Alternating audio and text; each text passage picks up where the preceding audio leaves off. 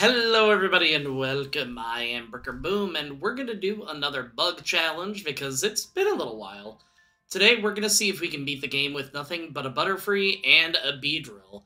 Either calling this run Butter Drill because if I remove two letters it becomes a very awkward name, or we can call it Beefree.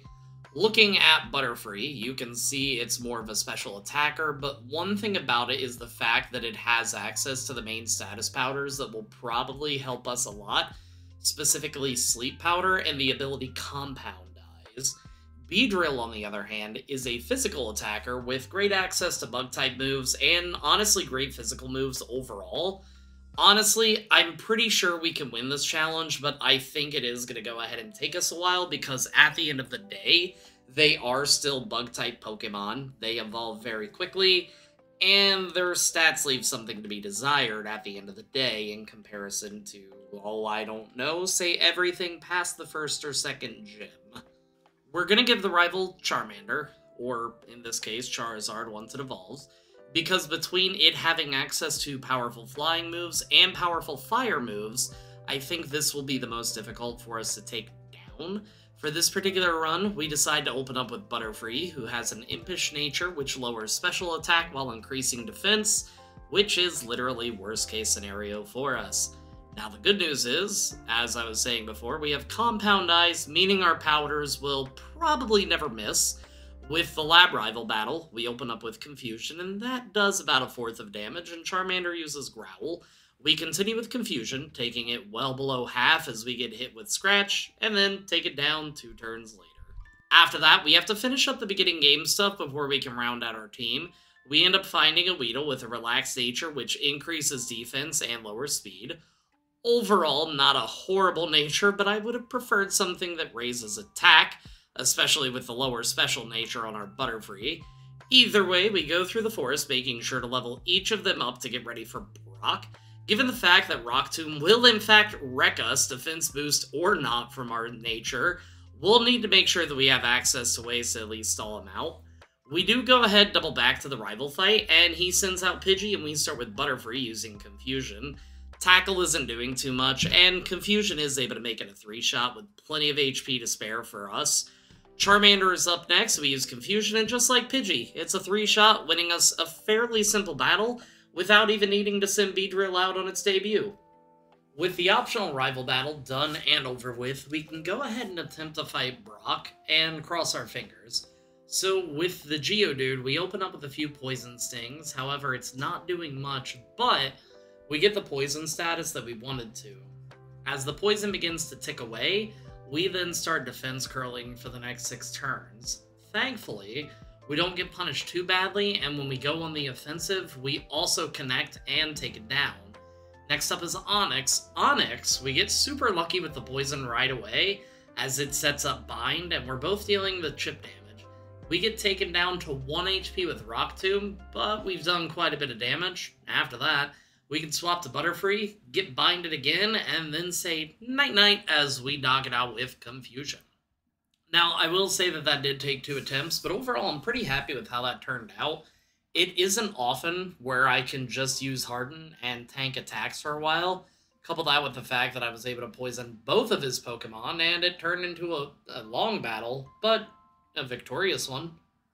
Now we can head through Mount Moon, and hey, while you're traveling, if you haven't yet, you should subscribe to the channel. I took last week off kinda sorta to post my review of every single Gen 1 Pokemon that I've posted as my shorts for the last probably 4 to 5 months. Also, if you've commented on the sound quality of my YouTube videos before and you happen to be listening, has it gotten any better? I've adjusted my sound recordings, my sound pads, my mic, and basically everything else I can think of. Now, through the cave, we have to be careful with our power points because Confusion isn't the best move. Fury Attack likes to miss, and then Poison Sting is just incredibly weak. Through Perseverance, a few restarts, and Master Chef and Critical Role as a distraction, we make it through the cave and this portion of the script. Cerulean City, and we have the option where we can either fight the rival or Misty, so we try the rival. The rival first sends out Pidgeotto, and we open up with Beedrill, and get hit with Gust down to 24 HP, doing pitiful damage with Fury Attack. We get taken to 2 whole HP and fire back with Poison Sting, then immediately get taken down. With Butterfree, we do take it to red, but it takes us out. Maybe Misty will be a little bit better. And it only takes about 30 seconds to realize that was a horrible idea. We have no way of surviving the bubbly onslaught that is Staryu and Starmie using Water Pulse. Now, unfortunately, we don't have too much of an option, and we do end up having to level up. We need some extra speed, and we need the extra firepower. At level 16, we can start whittling away the Pidgeotto with Fury Attack, and Gust is still hitting us pretty hard.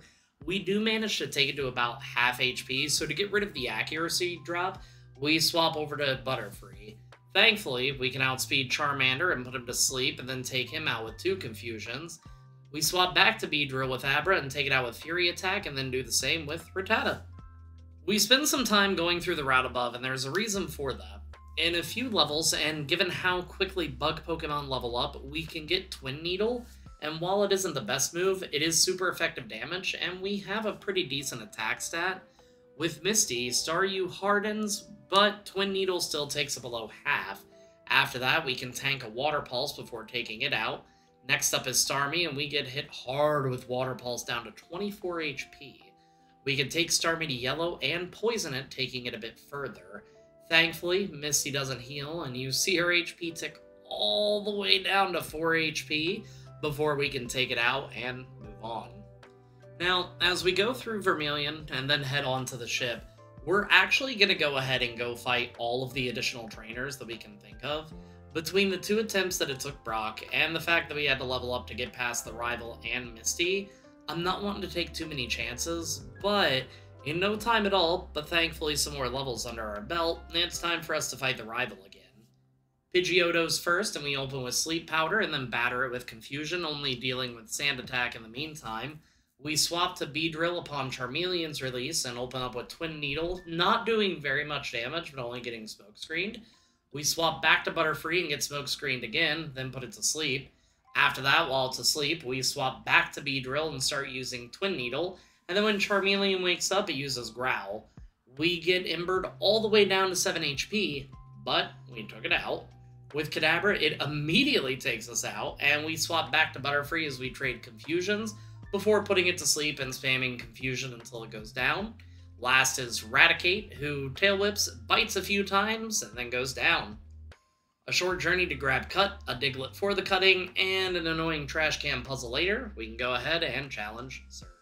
Surge opens up with Voltorb, and we use Confusion to take it to about half as Sonic Boom hits us for 20 HP, as it always do. We low real bad on the damage next turn and not knock it out. Surge heals up, so we make Voltorb go to sleep and then take it out a few turns later. With Pikachu, we put it to sleep, and Confusion takes it below half as Surge uses a full heal to wake it up before it takes the unconscious kind of nap. Last up is Raichu, and a Shockwave knocks us out, which is fair enough. We send out Beedrill, and it begins using Double Team, so it does take us a while to hit. However, on our final Twin Needle, we actually poison the Raichu, and the poison damage takes it out to win a fairly simple, albeit stressful battle. With Surge out of the way, the game is about to open up in a big way for us. However, we have a bit of a challenge ahead. Rock Tunnel has a lot of Rock-type trainers, which we use Butterfree for. We also have to use Beedrill for the few Slowpokes that appear, and it's a bunch of dodging trainers where we can, but there's a surprising amount of mandatory trainers. Either way, though, we make it through and pick up Return because we're definitely going to need it.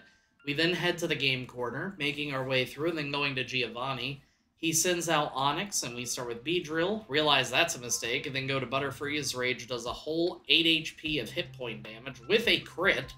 Psychic takes it to yellow, and Rage does even less, and the next Psychic takes it down.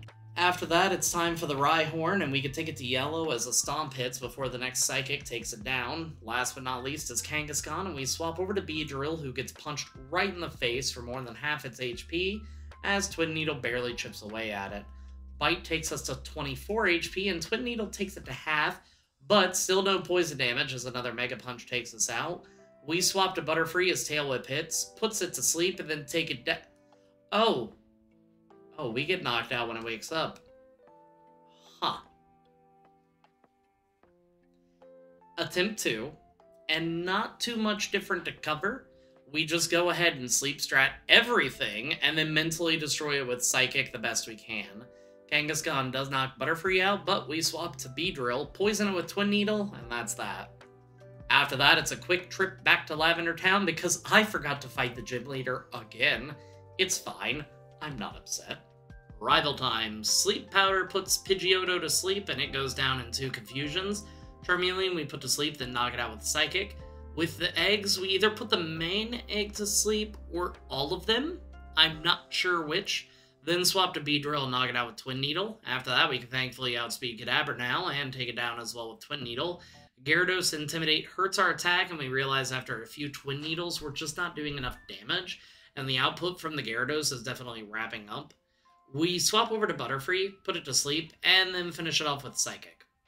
We can go ahead and finish off Lavender Tower, thankfully not getting wrecked by Marowak, and with having that done, we run back to Erica's gym, since we kind of forgot about that when we were last here. Victory Bell's first, and we use Return to take it to not quite half as we get Spored. Acid does a pitiful amount of damage, and we use another Return, taking it out thanks to a crit. We swap to Butterfree with Tangela, and Psychic takes it to Red as it only sets up Ingrain. Erica heals up once, and 2 Psychic later, it goes down. Last up is Vileplume, and we can take it to below half with Psychic and get Stun Spored.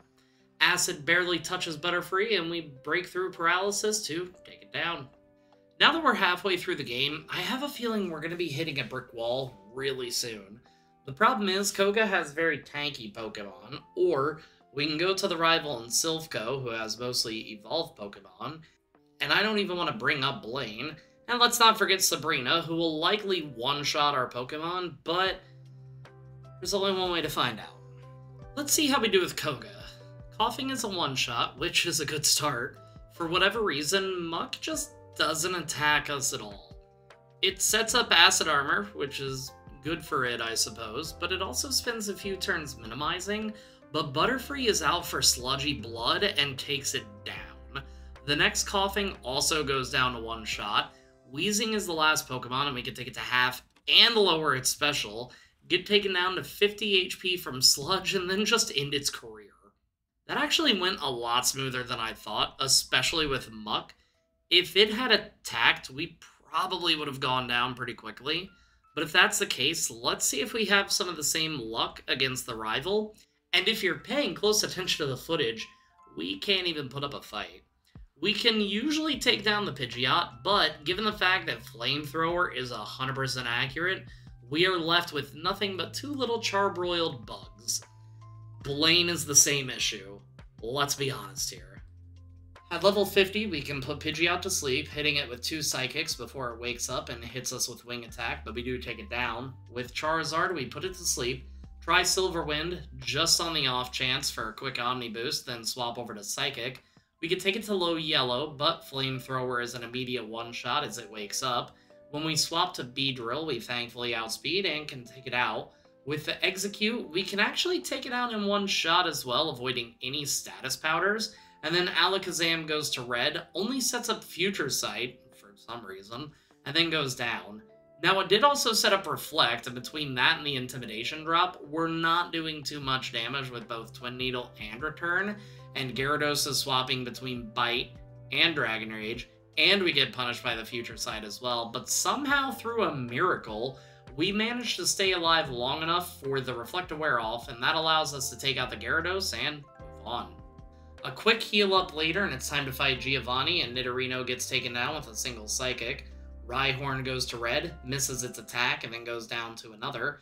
With Kangaskhan, we can do about 1/4 of damage with Psychic and get hit with Mega Punch, and then put it to sleep. We end up critting it with Silver Wind to take it to red, as it only uses Bite. Then we get a second critical hit in a row, taking it down, and after that, the Nidoqueen is a quick 2 Psychics, and with that, the battle is done and over with. Alright, I had a feeling that we were going to need to level up soon, and it's less surprising that it's against the rival, so we head over to Sabrina, cross our fingers, and hope that Twin Needle is going to be enough of a threat. The first Kadabra goes down to a single Twin Needle. Oh, so far so good. Next up is Mr. Mime, and Twin Needle takes it down as well. Alakazam is up and sets up Calm Mind, which is horrifying. Thankfully, Twin Needle is able to take it out without a second thought. That only leaves us with Venomoth as we swap over to Butterfree to land a Psychic one-shot and win the battle. Alright, middle of the game was a bit rough, but I think we're on a winning streak here. We go to Cinnabar, clear that out, take out the trainers of the gym, etc, etc. With Blaine, we send out Beedrill first as we take Ralph to red and get hit hard with Fire Blast. We then take the Ponyta down with a critical hit. We do take the Rapidash to right about half and then get hit with Fire Blast to take us out. We put it to sleep as we swap to Butterfree. We do try Silverwind, but Blaine does heal its sleep, so we just put it back to sleep and knock it out with Psychic. Arcanine is last, and we put it to sleep, deal 2 Psychics, lowering its special on the last one, and then take it out with the third attack, winning us a very lucky third attempt. The first 2 attempts, Arcanine just didn't want to stay asleep. We have 1 gym leader to go, and I feel semi-confident, but that's only because we have Psychic. The biggest issue is our less than stellar nature for special attacks. With Giovanni, with the Rhyhorn, we put it to sleep, then take it to red. Knowing Giovanni will heal, we attempt a Silverwind, not getting the boost, and then take it out next turn. The next Rhyhorn is up, and we put it to sleep. Take it to yellow as it wakes up. It misses Scary Face, and then goes down. Dugtrio is up next, and we get a little confident. Attack it with Psychic, getting hit with Slash before taking it down. We put Nidoqueen to sleep, use Psychic, and as it wakes up, we take it down. After that, we put Nidoking to sleep, take it below half, get hit with Thrash, and then take it down to win the battle. That was a little bit easier than I would have thought. So, rival time. Pidgeot gets put to sleep, and we swap over to Psychic, taking it to not even half, but lowering its special. Another Psychic takes it all the way to red and lowers its special again, but it wakes up and wing attacks us pretty hard before going down. Rhyhorn is next, so we put it to sleep as well, using a few Silver Winds to try getting the boost and failing as Rock Blast takes us out. We do end up taking it out despite our lack of special effective moves with Beedrill, but then Alakazam just comes out and knocks us out. It takes a long time for us to be able to move on for this particular battle. We have 2 big issues, the first being Charizard, and again, Flamethrower doesn't miss. If we manage to take it down, we also have the Alakazam to deal with, and it's also pretty fast, so we do end up leveling up. Pidgeot is up as always, and we put it to sleep, spending all of our Silver Winds to try and get the boost. Pidgeot does wake up once during this, but we put it back to sleep and take it out with Psychic. Rhyhorn is next, so we swap over to Psychic, taking it out with 1 shot, and I'm not 100% sure if the critical hit mattered. Charizard is up after that, and we put it to sleep, and thankfully it doesn't wake up, going down to 3 Psychic. Execute goes to sleep, it gets pinged with Psychic. The second Psychic then lowers its special, and it goes down with a third.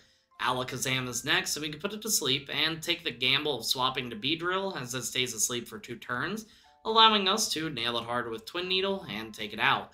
Gyarados is up, and we swap back to Butterfree, putting it asleep and begin using Psychic, it only setting up Rain Dance when it wakes up, so it goes down, and we can finally... With that done, we do take the chance after moving through Victory Road to grab any TMs that we could possibly need. We also make sure to stock up on at least a couple vitamins, and by that I mean use them immediately, and then we grab plenty of healing potions and make our way to the Elite Four. Lorelei is first. Dugong is up first, and we put it to sleep, then swap over to Beedrill using Brick Break twice, thankfully taking it out before it wakes up. Slowbro is up next, and we put it to sleep and whittle it down to red with Twin Needles. Lorelei heals up. We take it back to red, and all it does is yawn, so we're able to take it out without losing any HP. Since Cloyster has the special defense of Paper Mache, we swap over to Butterfree, put it to sleep, and 2 Psychic takes it down without much of an issue. As Jink comes out, we swap back to Beedrill, and a Twin Needle takes it down. Finally, it's out with Lapras, and we use Brick Break, getting hit with Confuse Ray, smacking ourselves, and getting hit with Surf. We Brick Break it to red, but the berry takes it out of healing range. We then get taken down to 41 HP, but we can land 1 final attack, and that's the first battle. It always feels good when I don't have to spend an hour and a half fighting the same person over and over. Next up is Bruno, and we take down the Onix with Giga Drain, though since we don't have any HP missing, feels like a little bit of a hollow victory. Hitmonchan we put to sleep and use Psychic, which ends up taking it to yellow as its special gets dropped, and then we take it out next turn. Machamp is next, and we continue with the same process, taking it below half as the berry heals it up, and the next turn we can knock it out. Hitmonlee is up, and you guessed it, we put it to sleep, Psychic takes it to yellow, and then another takes it out. Last up is the final Onix, and a final Giga Drain takes it down to win us the battle. Let's keep this victory train going, because next up is Agatha. Gengar is first, and we put it to sleep using Psychic to take it to red. Knowing that Agatha will heal up, we chance a Silver Wind, but sadly don't get the boost, and we put it back to sleep, trying to keep it out of any future healing range, and using Giga Drain before swapping to Psychic. Gengar wakes up and hits a Shadow Punch before going down. Golbat misses Air Cutter and goes to sleep, then we swap over to Beedrill and hit it with Return. When Golbat wakes up, it misses Air Cutter again, so we take it out without being punished.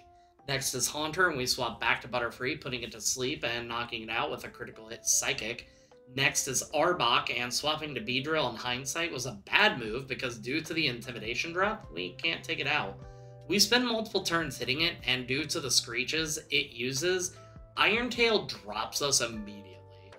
After that, we're forced to switch to Butterfree, and from there, it's basically, you guessed it, the old Sleep Psychic strat, which does end up taking it out. Gengar is up and puts us to sleep with Hypnosis, then uses Sludge Bomb as we wake up and put it to sleep, taking it down 2 turns later, and that wins us the battle. Granted, it took 10 attempts, but we still won. Now this is where a series of unfortunate events begins to unfold right before my eyes. While we remembered full restores to heal up any missing HP, we kind of forgot to grab any revives. I'm used to doing solo runs and Nuzlockes where revives are either useless or just good for a little extra cash. Not that money is any type of problem in this game. So, rather than going back and fighting through the entirety of the Elite Four again, especially after Agatha, we just use a rare candy. For those that don't know, since level ups typically make you gain HP, even if your Pokemon is unconscious, it'll still gain a few HP back, so that's what we do before getting obliterated by Lance. For time's sake, we're gonna skip forward, since I'm sure you know that 2 bugs do not stack up well against multiple dragons. It takes time after time, and even some more time after that. The leveling takes us up all the way to level 80. When Gyarados opens, we immediately put it to sleep and swap over to Silverwind, getting the boost immediately. We spend some time putting it to sleep whenever it wakes up, obviously taking some damage in return. We have it down to yellow by the time we've used up all of our Silverwinds and then take it down with a Psychic. Dragonite is next, and we use our last Sleep Powder, taking it to half. It gets an early wake up, but only uses Safeguard as we take it to red, and the berry heals it out of healing range, and then we can take it out. Aerodactyl's next, and we use Giga Drain, healing back some, and Ancient Power rocks us. But we can take it to red, and with the next Giga Drain, Lance heals up. Psychic brings it back to yellow, and then knocks it out. With that down, it's Dragonair next, and we begin struggling our little heart out because we are officially out of moves, getting paralyzed partway through, and taking it to red. When we finally go down and send Beedrill out, Lance heals up, but 2 returns are enough to do the job. The next Dragonair goes to yellow with return, and only sets up Safeguard before going down and winning us the battle. Before the rival battle, we once again have to do the rare candy heal trick and use some elixirs to top off our power points and then go to fight our last battle. We start with Pidgeot, putting it to sleep and getting the Silverwind boost, spending the rest of them, putting it back to sleep and it wakes up to take it down with a Psychic and Giga Drain. Rhydon is out, and we switch to Giga Drain to heal up any HP that we may be missing and take it out. Charizard we put to sleep, take it below half, then to red as the rival heals up. We take it to about half and then take it to red and lower its special, then knock it out with a Giga Drain. With Alakazam, we can put it to sleep, take it to red with 2 Giga Drains as the rival heals up. We can take it below half with Psychic, then knock it out. After that, Exeggutor is an easy 3-shot, only taking a bit of damage on our end from Egg Bomb. After that, we put Gyarados to sleep and get rid of the last of our PP before beginning to struggle, taking it down pretty far but ultimately getting taken out. After that, we can swap to our fresh Beedrill and knock it out with return to win the challenge. The challenge was honestly a good deal harder than I expected. Overall, bug types are a lot of fun to do with challenges since they get a pretty decent set of moves. Having access to every single status powder is a lot of fun, though obviously we relied solely on sleep powder. As for next week, I'm not 100% sure. I think here soon we're going to be finishing up with at least First Form Kanto Pokemon. Work has been crazy and streaming has kind of taken a backseat to make sure everything is taken care of. Join the Discord if you want to hang out outside of the YouTube verse, and as always, if you like the video, even if you didn't like the video, think about hitting the like and subscribe button, because it really does help me out. And until next time, everybody, peace out.